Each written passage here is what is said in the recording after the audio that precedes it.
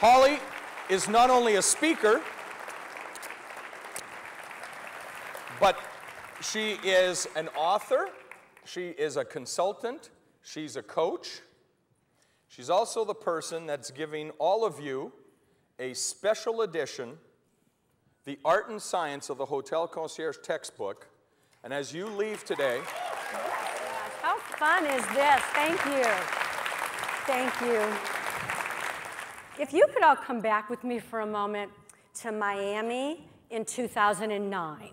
There was a Concierge Congress in 2009 in Miami, a US Congress, and I attended that Congress. And I'm going to the registration desk at this Congress, and there's a man there named John Adler. And John is a concierge at the St. Regis Hotel in New York. So John says to me, so Holly, are you ever going to update Ultimate Service, the book that you did in 1992? I said, oh, don't be ridiculous. I'm never going to do that. That's so much work. And besides, Ultimate Service is kind of evergreen. And then he said, well, I'll tell you what, Holly, if you ever change your mind, call me. Well, later on at that same conference, it was at the gala night, there was a gentleman there who has been a marvelous supporter of Les Clés d'Or all around the world, and his name is Billy Morris, and he is the owner of Morris Visitor Publications, which owns Wear magazine in many of the markets. So Mr. Morris is at the gala, and Mr. Morris says to me, you know, Holly, we ought to do something together sometime. And I'm thinking, that's a good idea. So I said, well, I'll tell you what, Mr. Morris, if I ever come up with something that I think is worth your while, I'll call you.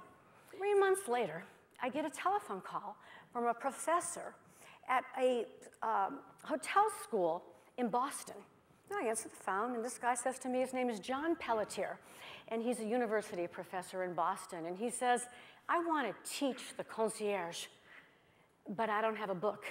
And I said, well, what do you mean? You can use my textbook. And he said, my school won't let me, Holly, because it's more than 10 years old. And I'm like, you want to teach the concierge and you can't use my book because it's too old? Well, that was it. I hung up the phone, I called John Adler, and I said, you're on. I just went into action. It was like, that's it, I'm doing it. And here we are. I did it. So, up to date, everybody. I got as far as concierging using iPads, and I don't know what they've invented in the last few days. This is the first time I've seen the book. I called it The Art and Science of the Concierge, because today it is not only an art form, but it is a science to do that. I called Mr. Morris, and I said, okay, Mr. Morris, remember that conversation we had 2 years ago? I think I now have something that might be worth your while. I said, I would really love to give this book away at the International Concierge Conference in Canada. I said, but it's really pretty expensive for me to do this by myself, so do you think that you could print it and send it to Canada?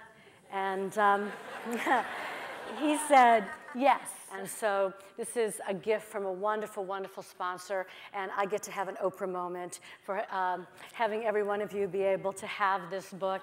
Thank you. Yeah, thank you.